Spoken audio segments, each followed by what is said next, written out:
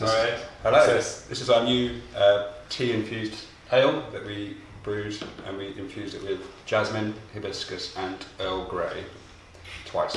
Twice, yes. Twice. Yes, I did see the bags. Yeah, it was once in the kettle and again with big tea bags in the Effie.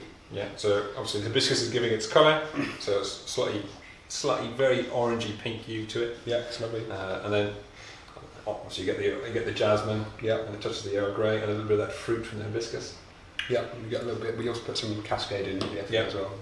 It's really summery light ale. Yeah, Quaffer. dry rosé. Exactly that. Cheers.